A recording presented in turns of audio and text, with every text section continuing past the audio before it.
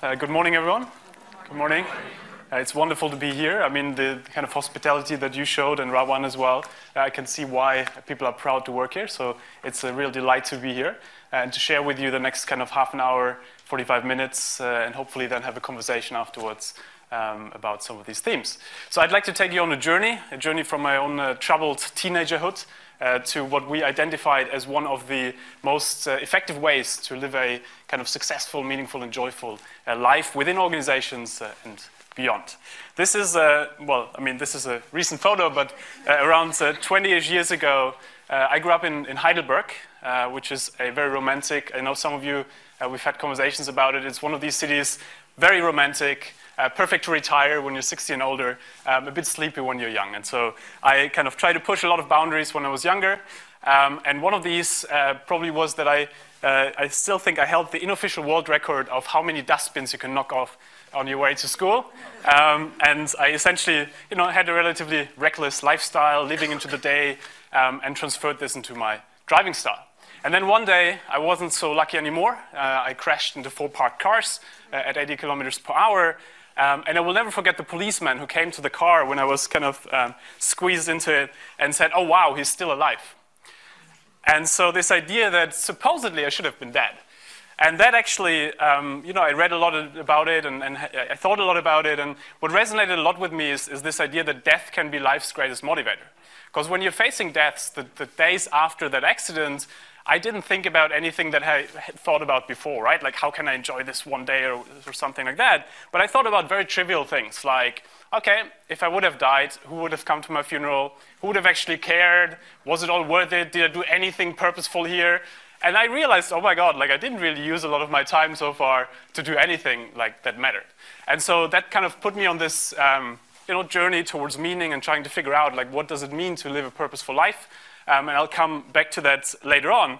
But one of the things that I found fascinating is as a work, first as an entrepreneur, then community builder, and on the innovation side, but then also in my research is that in a way, implicitly, a lot of our organizations are still based on this very old kind of Maslow hierarchy. Who of you came across this? Hands up. Yeah, probably most of you, right? So Maslow obviously decades ago said human beings have some kind of needs. We first want to fulfill all these kind of physiological needs, then our safety needs, then emotional needs, belonging and so on, then our esteem needs, and then if we still have time one day, then we solve the problems we really care about. That's when the kind of meaning comes in. But you know what? We'll do that later. So someone like Bill Gates first builds Microsoft, like makes a lot of money, and then builds a foundation and gives it all back. So the idea is we climb the ladder. We first do well, then we do good. Step by step by step, we climb that ladder. So a lot of our graduates in the universities I'm teaching would say, I first go for 10 years into a career that I might not enjoy, but then I have enough resources and enough skills so that I can do the things I really care about. So we go step by step, climbing this ladder. If you have a car accident in the meantime, if you run in front of a car, then maybe you can't really climb that ladder, and it might be too late. Now, of course, we also have 2 more fundamental needs, Wi-Fi and battery. Which obviously is the case. But what I've found, or what we found in our research is that actually people, and that comes beautifully to also what you talked about earlier, the kind of purpose journey, that people don't want to do these things after and after anymore, but actually it's more like an enlightened circle of needs now, where people want to combine money and meaning. They want to combine these things at the same time rather than waiting for it for 10 or 20 years. And of course also then it is in our enlightened self-interest to also cater to the circle of needs of others. Because in this knowledge economy, the more we can provide to others, the more of course others want to provide back to us. And so what I like about the kind of emerging world that I'll talk about in a bit is this idea that it's in our enlightened self-interest to not be too self-interested in a world that is driven by relationships and by the knowledge economy. And so that kind of like for me was an impetus to say, okay, how do we think about organizations that actually are able to do that, to bring that circle of needs into these organizations and that do well and good at the same time. And then also, of course, if you look at all the other pressures out there, environmental, societal, climate change, the urgency that we're facing, and then, of course, technological change. And when you take all of this together, one of the things that I've been fascinated by over the last kind of 10 years of doing research on these things is the last kind of 10 years were a lot about looking in very different contexts. So everything from sub-Saharan Africa, very low-income contexts, to the kind of senior executives of large companies. And what emerged was that there's particular themes or particular things that are happening that combine elements of what they all have in common, those that are most successful and that seem to be most purpose-driven. One of the things I want to focus on today is something that I'll talk about in a second. These are some other themes, just to give you a sense. If you're interested, we did a Leaders on Purpose report on this. So Leaders on Purpose is an organization I've also been involved in. Ajay was one of our interviewees in that as well. So that was all about trying to figure out how do you really integrate purpose across organizations. Some of the themes that came out of it were around developing a sense of direction. So how do we align our mission and our capabilities with the big societal challenges, sustainable development goals, and so on. But then most importantly, how do we link it to an individual's purpose?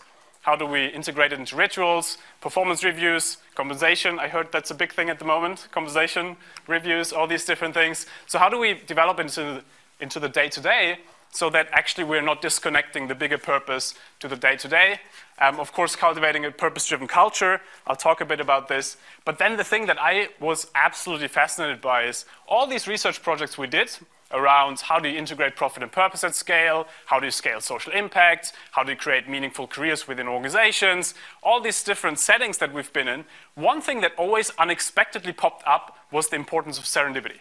This idea that we plan things out in one way, and then something unexpected happens, and we're like, oh my God, and then if that, some people turn it into positive outcomes and others don't. And so in a world that is full of uncertainty, that is so fast changing, that was one of the key life skills that we identified, this ability to cultivate serendipity, the ability to both attract positive, unexpected things, but also to turn unexpected situations into positive outcomes. And that's what I'm going to talk about in the next couple of minutes, because that is something across these organizations, across these people. People do it intuitively, but there seem to be patterns that allow us to build a science-based framework that shows us how we can cultivate that serendipity in our own lives. Here's a couple of examples. Did anyone come across sildenafil? No, that's probably a good sign, because this is essentially, so a couple of decades ago, there were a couple of researchers in a laboratory, and they were trying to figure out, they did injections, and they tried to cure angina. And so they did all these injections, and they realized in the male participants' trousers that something went on there. And, usually, of course, if you're a researcher, you would do one of two things, right? A, okay, embarrassing, you ignore it. Or B, oh my God, we have to find a better product that doesn't have that side effect, right? That's usually what you would do, is you ignore it, or you try to find a better way to do it so that it works. They did the opposite. They said, you know what, we know that a lot of men have that problem of not having that kind of movement, so why don't we try to figure out what that is? And that is how Viagra came about, right? Viagra, now being one of the most successful products of all times, was completely serendipitous in the sense there was something unexpected happening, and they saw it, and then they connected the dots. They did something with it. And so that active part we'll talk about in a bit. This is DSM. I don't know who of you, did anyone come across the company DSM? It's a huge kind of Dutch company, and what they do is something called the project funeral. So whenever a project doesn't work out, or in some of their divisions, they essentially ask the project manager, okay, talk about what didn't work and what we can learn from it. And so one of these settings, what happened was they had this technology for a window, like a coating technology, so that the light wouldn't reflect when the light comes through the window. And, they were super excited about it because, light doesn't reflect anymore. But then they were saying, look, like we underestimated that nobody would pay a couple of $100 for like just something that doesn't, reflect the light. And so they were like, look, we will put this to rest. We will give it a funeral, and that's it. And then someone in the audience was like, hey, have you thought about what this could mean for solar? Because actually the technology itself seems to absorb so much energy that could be an amazing technology in the solar context. And that is how their solar division emerged. And so the fascinating thing here is that, again, that was serendipity. It was something unexpected that happened, but they laid the ground for it, and they allowed people to connect the dots.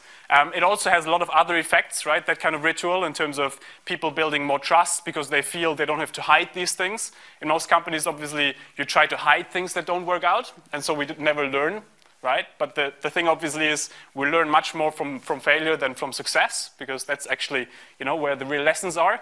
And as I talk about later, success stories usually are anyways partly made up, right? We say we went from this to this, but yeah, it probably went a bit more like this. We'll talk about this more, but the point is, like, practices like this Project Funeral allowed them to have serendipity happening by design, without knowing what the outcome could be, but knowing that they provide that environment that would have some kind of possibility for some kind of dots to be connected to something. Can anyone guess what this thing here is? Washing machine, yeah? Yeah. Yeah, so it's a washing machine, but for potatoes. So it's a potato washing machine. And so this is the largest company, the largest white goods company in the world, Haier. So they bought a General Electric's appliances unit and is now one of the biggest companies in the world that, as a Chinese company, bought part of an American company and tries to, show what could be business model innovation and business model leadership. And one of the things they do is they have a system where they invest into things that are coming up, new ideas that are coming up. And this is one of these ideas that completely serendipitously happened, where Haier essentially was selling washing machines. And then they got a lot of calls from farmers who said, my washing machine broke down. And they realized the farmers were washing their potatoes all the time in the regular washing machine, because that just felt like the fastest way to do it. But then, of course, the washing machine can't absorb all the dirt, right? And so Haier said, you know what? Instead of just telling the farmers to not wash the potatoes in there, why don't we say we just put like a couple of potatoes on, we put a bit of better filter in so that it can filter the dirt, and then we make it a potato washing machine for farmers. And so this is kind of like how they actually institutionalized different types of things like this that always serendipitously emerged, but because salespeople were open enough to say, oh wow, there's something surprising here, and that's not a bad thing. That can actually be a great thing to happen. This one here is, do you remember when this volcano broke out a couple of years ago in Iceland, in Europe? So it was this volcano with this unpronounceable name, right? Eyjafjallajökull something. An Icelandic friend of mine said, look, Christian, you're stupid to try to pronounce it. Just say E and then 14. So it's 14 letters. Whatever these 14 letters are, it's just like E14. And so this volcano broke out. And you might remember that there was this huge ash cloud, right? And all these flights were grounded across Europe, especially in London. And so I was in London at that time, and in Oxford at that time, there was the Skoll World Forum, which is the biggest social entrepreneurship forum in the world. And I got a call on a Saturday morning, and Nathaniel, a sandboxer from San Francisco, he called me up, and he was like, look, Christian, we don't know each other. Like, I got your phone number from a mutual friend, but you know what? I just came from the Skoll World Forum, and all these people are stuck in London. They have all their schedules cleared. They have nothing to do. They're all just hanging out here. That was before Netflix, so you couldn't really Netflix and whatever. Like, it was just like this was like you are in London. And so within 30 hours, Nathaniel produced TEDx Volcano, which was like one of the most successful TEDx conferences of all time, 10,000 people on the recorded live stream, people like Jeff Skoll speaking, and TED being super excited about it.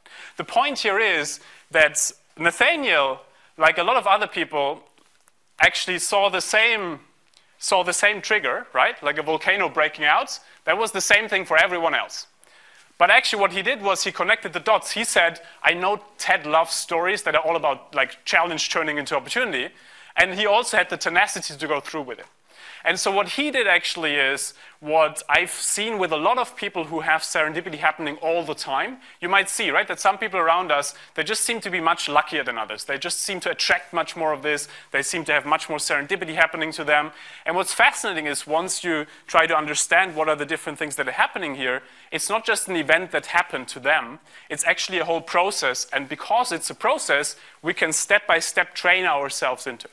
So here, like all these 4 examples essentially had the same process. There was some kind of trigger happening, right? Trigger, for example, being, oh, hey, like this technology didn't work. And then essentially it's around connecting the dots. Like, what do I do with this information, myself or someone else? In the case of DSM, someone said, look, in our context, this might actually work. A lot of times we connect the dots ourselves, but also if we give others the opportunity space to connect the dots for us, actually that's how a lot of serendipity happens, and then we need the tenacity to go through with it. And so the fascinating thing is that we see that there is practices that I'll talk about now that allow us to have more serendipity individually, but also collectively as an organization, which then leads to, on the individual level, it's joyful, it's meaningful, it allows us to see, oh my God, there's hope that something can happen. But also as an organization, it leads to innovation, it leads to a lot of positive outcomes, particularly also given that a lot of the social problems that we're facing, environmental problems, they're so complex that we can't, in advance know a lot of the solutions. A lot of times they emerge serendipitously. And so we need to set ourselves up for that kind of serendipity. A lot of people do it intuitively, but then they don't tell us about it because it feels like I'm out of control. I don't have the control here, right? So in this Leaders on Purpose study, for example, that we did, we interviewed 31 CEOs from top companies around the world, including MasterCard. And essentially what was fascinating is that most of them intuitively cultivate serendipity all the time. But actually then when they go to their board or so, they tell a story as if it was planned because you want to show I was in control. But what's actually fascinating is that a lot of times once we claim that narrative and say, no, it's about creating a culture that allows for this to happen, which is the actual control. Because we cannot control the uncontrollable. If we pretend we can do, that actually is more loss of control than if we say we created a culture that allows us to have that serendipity happen, and then actually it allows us to capture that. And I'll come back to this, but one of the biggest things, obviously, that stands in our way is that we all have, or most of us have some kind of biases. And I briefly want to talk them through, because once we're aware of them, we can overcome some of these things. When, I want to do a small experiment. I heard, someone told me you're a very forgiving audience. So in case the experiment doesn't work, we just forget about it. Never happened. We delete the video thing, and then that's it. So what I'd love to do is briefly go through the room, the first kind of 10, 15 people, and just say your birthday. So the day and the month, not the year. Otherwise, probably in the US, I could get sued or something. I don't know. But just the day and the month. And if you hear your birthday somewhere, please shout out here. Okay? So you say your birthday, and then you shout here.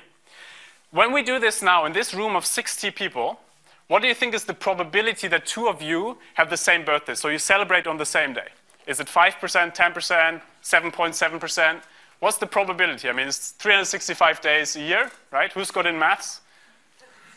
I mean, I had to repeat a year in high school, so I'm not the best person for the maths, but 1 in 6, right? So 1 in 6, that's between 10 and 20%, right? So what you do is you divide 60 by 360, right? 60 people, 360 days in the year, right? Okay, let's stick with this for a second. Now, let's briefly do this. Just the day and the month, and if you hear your birthday, shout I. December 7th, January 11th, November 24th, October 24th. Right. Okay, I, so one I, yep. October 24th. Oh, yes. Happy birthday.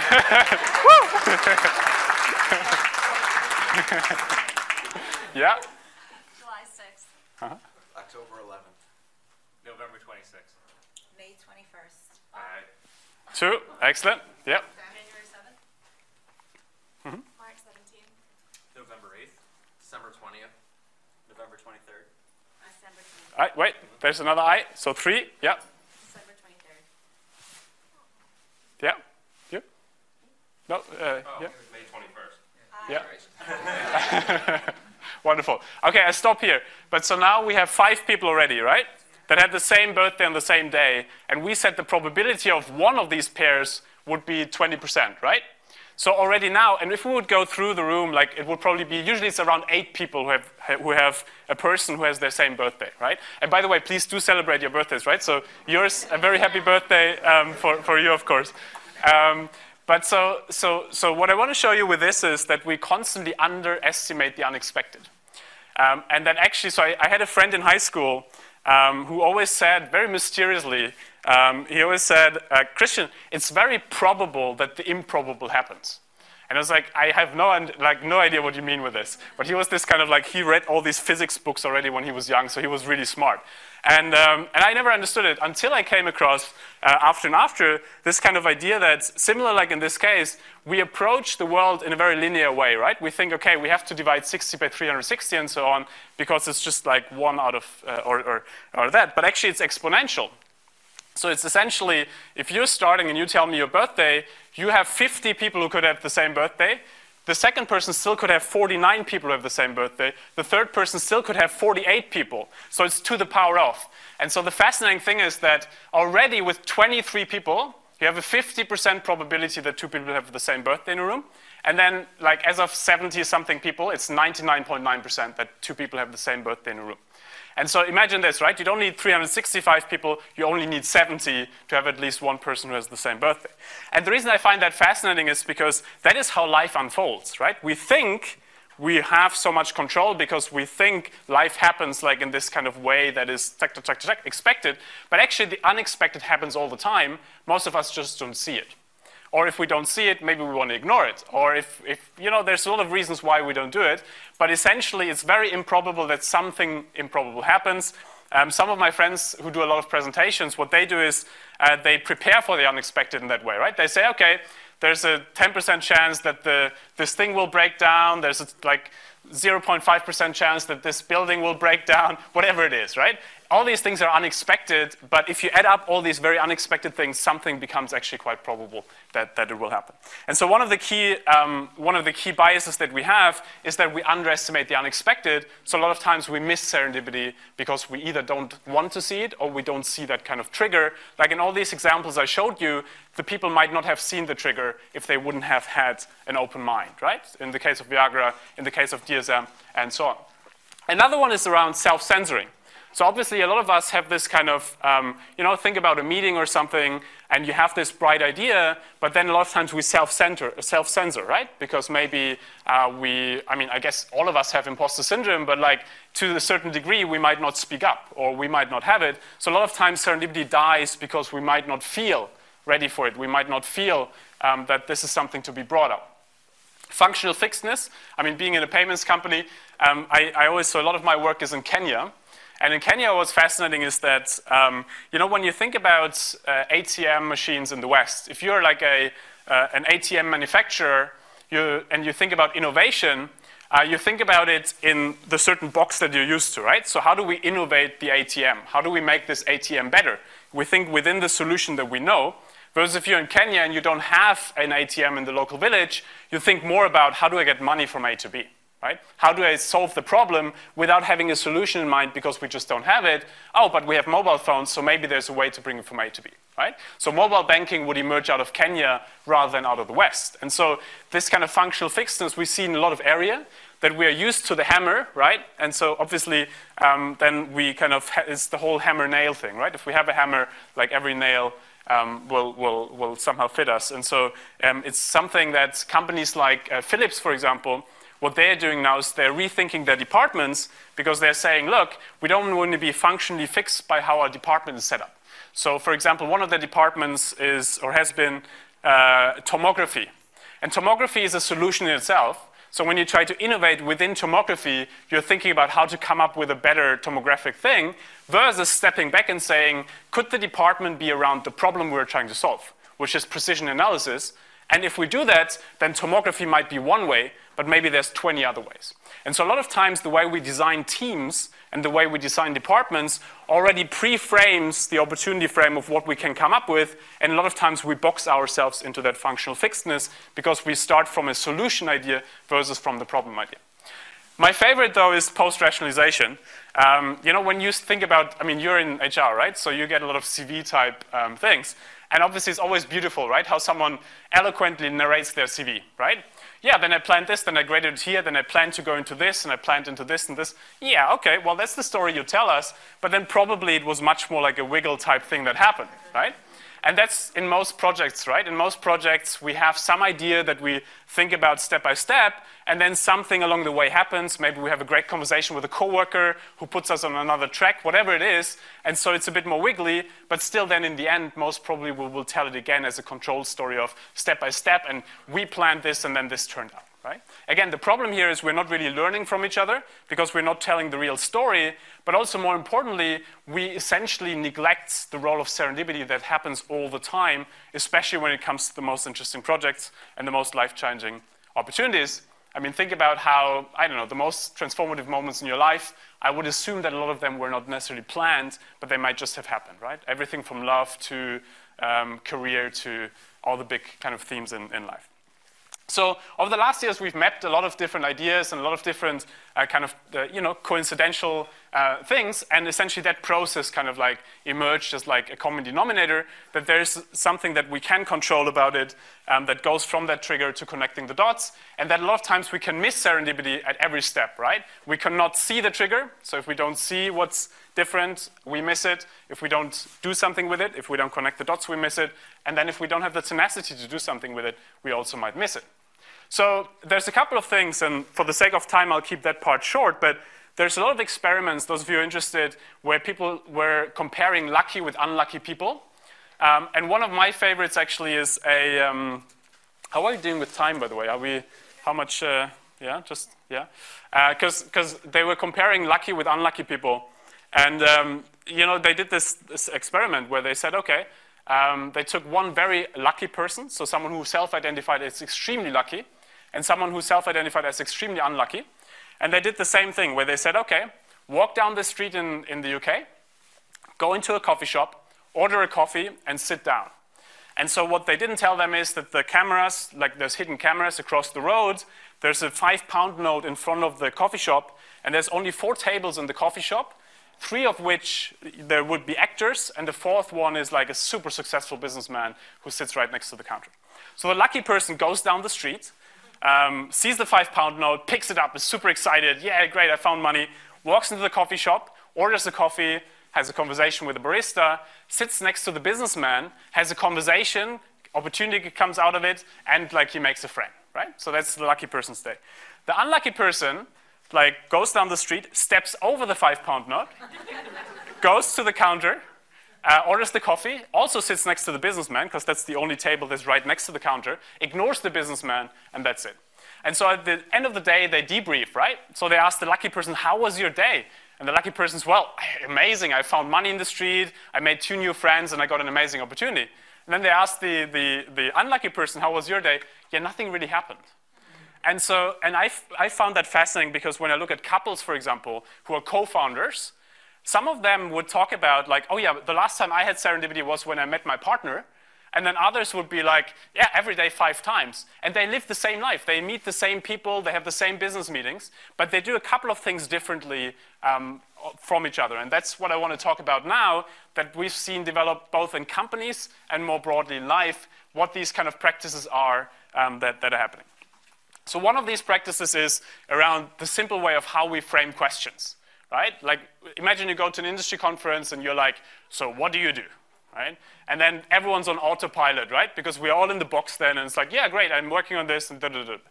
What about if there's a question that is more around, what's on your mind? What makes you come alive? What is something that is really inspiring you at the moment? Something that allows us to broaden the space, which actually then allows for more dots to be there. It's quite related to setting hooks, which I will talk about in a second, which a friend of mine does extremely well. What he does is when he gets asked, what do you do?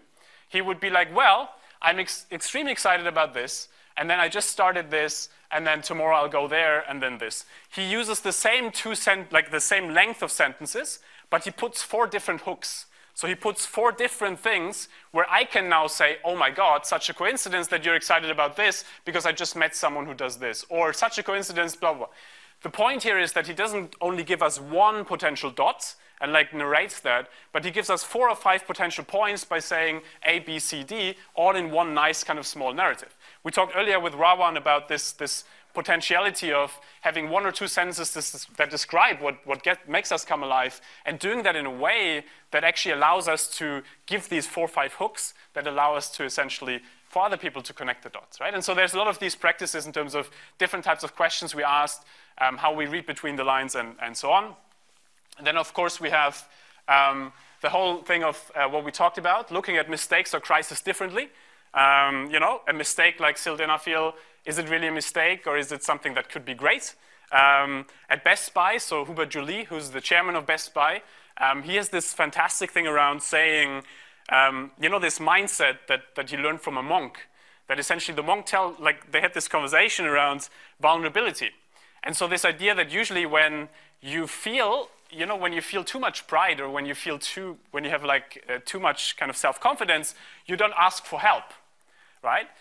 But also what you don't do is you essentially, you don't let yourself being helped. And so what happens now is that actually is a very inhuman way of living life, because now if something goes wrong, essentially everyone is a problem, right? Like, because you're essentially trying to be perfectionist. Versus if you reframe that and say, there is beauty in all of these different things. So for example, at Best Buy, they had a couple of nice examples where they would, when there's a negative moment happening, they see it as an opportunity to reaffirm their values, right? So they had like, a bigger example was when there was a hurricane in, was it Costa Rica? Puerto Rico, Puerto Rico, when that hurricane was breaking out, or happening, the volcano breaks out, but the hurricane happens. When that happens, they essentially, had to close down their shops, and they used that crisis actually as a way to say, okay, we always say we're family, so what are the 5 things now we can do to show we're family? And so essentially what they're doing is, and then obviously, in terms of like employee excitement and everything else afterwards, it was huge because people saw, wow, in the crisis moment, you reaffirmed your values and you used that moment to show us what you really stand for. And obviously, crisis moments are the moments where people look up to people to really see what the values are. It's easy to have values in good times, but in those crisis moments, do people really stick by them? So really looking at mistakes and crisis differently. Another one, which is one of my favorites, is reframing situations. We talked about the Philips example of reframing away from this is the solution to asking what is the actual problem we're solving. But also here, Wakas, he's an entrepreneur now in Canada. And so he got who of you is on LinkedIn? Hands up? Yeah. So he got a request on LinkedIn, and someone essentially asked him, so Wakas, because he posted something around, he has a construction business, and he was posting something cool about the construction business. And so, there's this Chinese teenager who reaches out to him and says, this sounds like a fantastic project, can I get involved? And Wakas, he doesn't have like resources to hire someone. So what would most people do? They would probably not respond, right? Or say, I'm sorry, I don't have a job for you, right? What Wakas did was he reframed the situation. He said, thank you so much for your message. I don't we don't have anything here yet at the moment, but we want to expand into, because he saw his page, we want to expand into China. If you have any ideas, let me know. This kid reaches back out and says, my dad is one of the largest construction developers in China. He would love to work with you.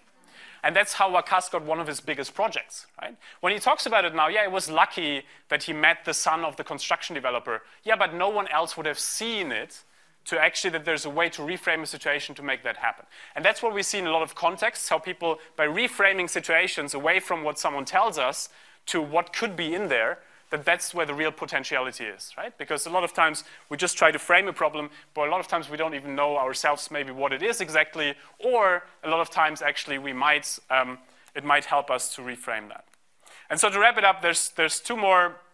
One is we talked about placing diverse bets. So companies like Hire and so saying, we want to incentivize when unexpected things happen. And it's not a disproof that our strategy didn't work, but it's a proof that our culture actually is strong enough. But also leveraging technology and space design. Who of you remember, so Pixar, right? Who of you watched like Finding Nemo or something? Like this, yeah? That's it. So Pixar, obviously one of the most creative companies in the world, right?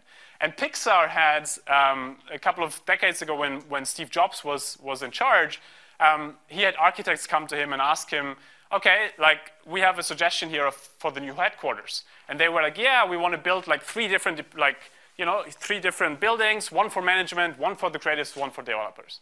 What did he say? It's a bad idea, right? It's like you separate like people from each other, you separate diversity. So what Jobs said is, I want 1 big building with a big atrium in the middle, with a key coffee shop in the middle, and then the mailboxes. It was still back in the times where they had mailboxes. The mailbox of the management right next to the mailbox of the development, right next to the mailbox of the creative, so they have to run into each other. There's behavior, there's no chance of you not bumping into each other, and then you see, oh, actually, the developer is not as freaky as I thought. Oh, we have more in common, and so and so. Because you start by having these kind of casual conversations. And so these small design changes, enabling people to bump into each other constantly by the ways coffee shop and so on is designed. He also tried to only have 1 bathroom in the middle designed because he wanted everyone to queue up and then have conversations, but the board didn't really accept that one. And then I talked about setting hooks, and there's a beautiful thing around social mobility. For the sake of time, so I'd be delighted to talk about it more during our Q&A session as well. There's a couple of other things, both tactically we can do, but also as organizations. But I want to wrap up, coming out of Germany or out of Heidelberg, where we have this philosopher's way with the philosophical thought, which is what I think brings it all together, with the purpose and the serendipity and how we develop companies as like platforms for people to become their best selves. And who of you came across Viktor Frankl? Anyone? So Viktor Frankl is fascinating. You know how some people have a Bible next to their bed? I have my Viktor Frankl book. And so essentially he survived the Holocaust. He was in several concentration camps. And he always wondered, he became a psychotherapist, or he was one, and he always wondered, why did I survive psychologically? Because physiologically, of course, you didn't have a choice. But psychologically, a lot of people gave up hope, but he kept his hope. And so he always wondered, how did I do this? And so he talked about two things. One was that he essentially had a duality of meaning and a duality of purpose, where every day he still wanted to talk with one person in the camp to make the other person feel better about themselves. And by doing that, he felt better about himself. So that was his kind of day-to-day enlightened self-interest. But then also, he still wanted to write this book once he would get out of the camps. And so he had this big purpose and this day-to-day purpose that somehow kept him going. But also, he had this when he took flying lessons afterwards. And the flight instructor told him, Victor, if you want to fly like this, you have to start like this because the wind will pull you down. So if you start as a realist, you end up as a depressionist. But if you start as an optimist, you end up as the real realist. And actually, that's what Goethe said hundreds of years ago when he said that if you take someone as they are, you make them worse. But if you take someone as who they could be, you make them capable of becoming what they can be. And I've seen that a lot, especially in low-income contexts, but also in more generally. If I look at the former drug addict as a former drug addict, they will stay the former drug addict. But if I look at them as a potential teacher, as a potential whatever could be, that becomes the potentiality for everyone. And I think that is the beauty, I guess, that HR also shows, right? That you can work with people on what is their potentiality, who could they be, rather who they just are at the moment, and this kind of potentiality of life as a fig tree where there could be so many different people and where you can develop that platform for them. And so I hope I'm delighted to be part of that conversation, how we can develop companies into platforms for people to become their best selves, and again, without knowing what that can be, but by cultivating an environment that allows us to somehow unexpectedly find it, actually we can hopefully help people do that. With this, thank you so much. Thank you.